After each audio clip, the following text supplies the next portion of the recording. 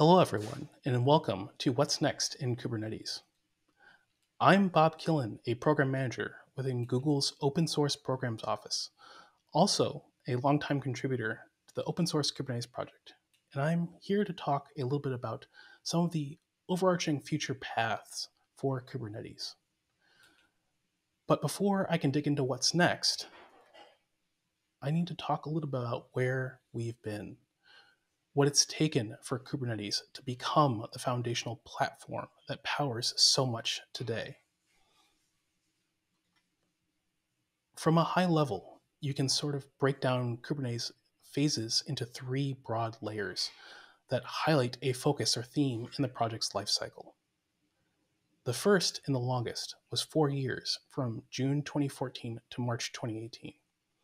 This is a period of rapid growth where all the various resource types are being defined and solidified. These are the base components that are used by everything else.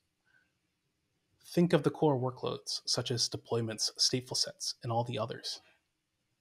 These core workloads graduated to GA in the 1.9 release and was shortly thereafter recognized by the Cloud Native Computing Foundation's Technical Oversight Committee, approving the project for graduation. Kubernetes was the first project to achieve this status. It was recognized for being stable, used by a number of companies, having a diverse contributor base, and solid project governance. This is the foundational stage, and every future thing is built on top of it. The second phase, from March 2018 to September 2019, is marked by the graduation of Custom Resource Definitions, or CRDs, a unified pattern to extend Kubernetes. It created an entire ecosystem allowing people, projects, and organizations to create and manage their own applications in any other sort of Kubernetes resource. Instead of managing these deployments, you can now directly manage things like a database or a game server in a Kubernetes native way. It was huge for the cloud native landscape. And if you look at the CNCF with its 100 or so projects, you'll find that the majority of them are using CRDs. This last phase, from late 2019 to August 2020, isn't noted by a new feature, but a shift in the mentality of the project. We built our core workload types, we've made the project easy to extend, and now with more users than ever using the project, we shifted to supportability and stability. Policies and processes were put in place to help ensure every feature being developed was observable, scalable, could be rolled back, and a slew of other important things for general operations. And in doing so, we were more comfortable expanding our support window with new releases being supported for a full year. We built our core, we made it easy to extend and integrate with, and then committed ourselves to a stronger support policy. So that takes us to now and where we're going. And I'll keep the theme for this one sort of a secret to the end, but I want to give you an idea of some of the features and areas of where we're focusing. And for that, I picked two big things to follow. The first is multi-cluster. So why multi-cluster? Kubernetes has done a lot to help people rethink and reshape their architecture and build more resilient and scalable systems. But for many use cases, you can't just build a larger cluster. Say you want global availability and to minimize the latency to your customers. That's something you can't easily do with a single cluster. Or you might want to scale and burst your workloads, especially in something like a hybrid environment where you've outgrown your on-prem hardware and want to burst to the cloud. You may also be working with privileged or sensitive data and want to maximize your security by using clusters as a security boundary. Or lastly, you may just want to make your application more resilient by running multiple clusters in HA and to segment your failure domains. The list goes on, and it's often one of the first places organizations go to after getting up and going with a single cluster. Now with that, I'm going to go out a little on a limb, but in a multi-cluster world, clusters are the new pod. As management of Kubernetes clusters becomes easier, it allows you to focus on the important parts, namely your application. Clusters are becoming a tightly coupled grouping of these app components that you might want to scale and secure independently. So just like a deployment manages the pods and helps scale them up and down and manages their lifecycle, you should be able to do that with clusters too. So why has this been so hard? Well, to be frank, multi-cluster configurations in their current form are incredibly complex with a lot of moving parts. If you have a database in cluster A that should be accessible to some component in cluster B, it requires a lot of additional plumbing of services between clusters. Often additional load balancers or a mix of them with like a service mesh. It's not fun and by no means easy. Also, to be frank, Kubernetes was honestly not really designed for multi-cluster in mind initially, but this has been long recognized by the upstream community, and there have been several initiatives targeting at improving this use case. The first is the introduction of multi-cluster services, a new CRD that standardizes the way in which you can share Kubernetes services across clusters. No more additional provisioning of load balancers, no more hodgepodge custom DNS rules that require manual updating. You define a cluster set or a group of 2 or more clusters and decide which services in each cluster you want to expose, and a new controller will just take care of the rest. For your applications, all you have to do is point them to a new cluster set service DNS entry instead of the regular cluster.local one that we all are sort of used to. And with that, your traffic will be routed appropriately. Now, this is a very simple model, and it was specifically designed to be that way to address the complexity of cross-cluster networking and service discovery, to make it an easy to use as a drop-in replacement for current services. Now, there's a lot that goes on under the hood, but you as a user do not need to manage those aspects of it. So now that we have these multi-cluster services that can help you manage your cross-cluster networking, how about ingress? How do you manage getting traffic into your cluster at a global level? Well, there's something for that too. The Gateway API. Think of it as Ingress version 2.0. It was designed with all the lessons learned from the original Kubernetes Ingress implementation, with many of the pain points, such as excessive use of annotations, being addressed. And for the purposes of multi-cluster, it can use the exports from the multi-cluster services API as a valid backend, allowing you to manage your ingresses at a global level.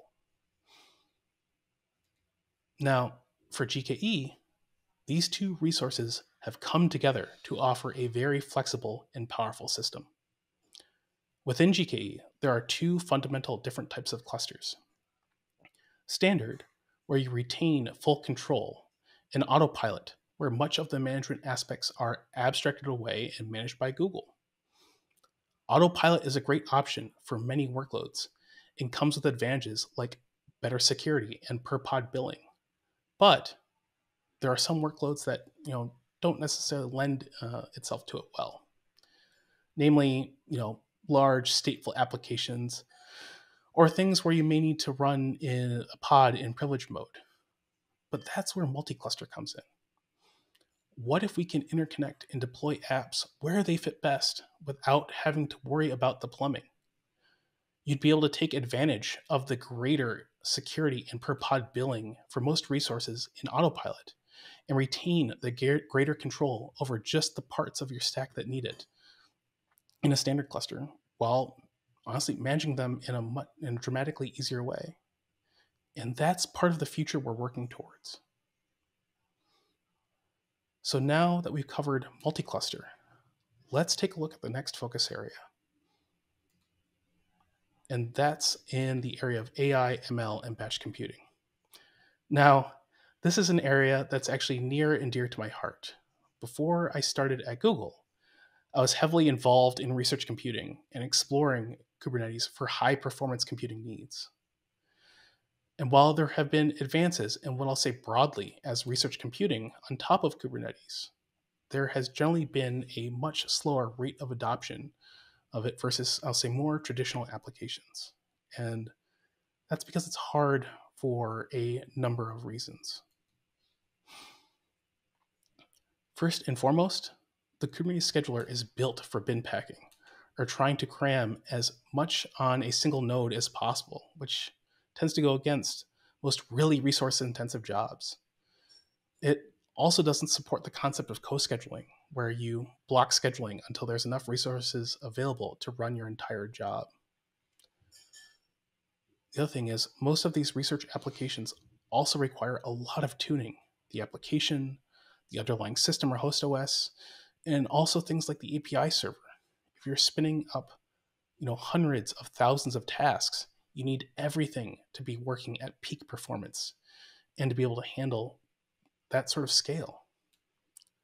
Now, there are a few things coming in the pipes to help improve this, but I want to focus on one thing that has been an open request for a very long time and will help reduce the complexity of work queues. Work queues are fairly simple in concept. They're a list of tasks or data intended to be processed by one or more workers. They are by far the most common work pattern seen in AI, ML, and batch. You're providing a data set and iterating over it in parallel for training or processing. And Kubernetes has not really supported this workflow natively. It's always required some other external system, such as PubSub, to keep track of what's being processed. This also means that you must bake in more sort of like middleware logic into your job just to be able to process it. It works. Organizations have been using this pattern since jobs were a thing in Kubernetes. But do you really want to do that? Or would you rather rely on something that can be done natively? I'd pick the latter. So, in Kubernetes 1.21, a new alpha feature was added to jobs, a completion mode, where if you specify it as indexed, each pod is given a numbered identifier, with the index starting at 0. This index will be used in the generation of the pod's host names, giving it something predictable akin to stateful sets. That index is also passed into the pod as an environment variable. And what this does is it gives you the ability, a built-in native way to statically assign data to the processes of each pod. It will require a little bit of planning ahead of time, but you won't have to run an external system. You won't have to bake something into your code for the job just to pull items from the queue. It reduces the overall complexity of work queues significantly. And, this seems like a small thing, but it solves a problem for a lot of people. In addition to this, there are also several other things in the works that will enable more AI, ML, and batch types of workloads. Things like the scheduler framework, where instead of trying to make the Kubernetes scheduler be everything to everyone, many more hooks and methods of integrating with it have been created. It's now significantly easier to extend and customize how scheduling is done by assigning workloads to different scheduling profiles. Jobs can also now be suspended, and what this means is that if you say a higher priority job is to be scheduled, the lower priority job can be suspended until the higher priority job is completed. It doesn't have to be rescheduled. Work can pick back up when the higher priority job is done. Something we've seen in a lot of classic batch systems for years. Lastly, there's been some changes to the Kubernetes API server, so it can be tuned to support the exceedingly high throughput of requests that often come in with batch job-oriented systems. And all these things combined will make running AI, ML, and batch workloads significantly easier on top of Kubernetes. And at this point, with that sort of short preview of the improvements to things like multi-cluster and AI ML and batch, you may have started to pick up on a theme. What is Kubernetes? Kubernetes is foundational. We spent 4 years building a strong base. All the core workloads and design patterns that you depend on today started here. It is extensible. A year and a half were spent making it easy for people to adopt, build, and extend on that foundation, creating an ecosystem that is just absolutely massive today. Kubernetes is mature. We put a lot of effort into making sure you can depend on every feature and every release, and we demonstrated this by extending our support window. So, what is Kubernetes now? Is it easy? Well, we're not there yet. We're making it easier for you to use. We're reducing much of the complexity that has forced people into workarounds and building out large, more complex systems. A lot of these features and improvements may seem minor at first look, but all of them are there to help improve the various workflows that people have built around and on top of Kubernetes. And as we make Kubernetes easier for people to use, it will also enable a whole new set of use cases that we haven't imagined yet. So Kubernetes isn't easy yet, but we'll get there. And that, if you are interested in learning more about some of the stuff I talked about today, here are some additional resources that you might find useful. In particular, I want to highlight the Learn Kubernetes with Google video series. You'll find videos going over how you can get going with multi-cluster index jobs and quite a bit more. Thank you, and I look forward to building the future of Kubernetes with you.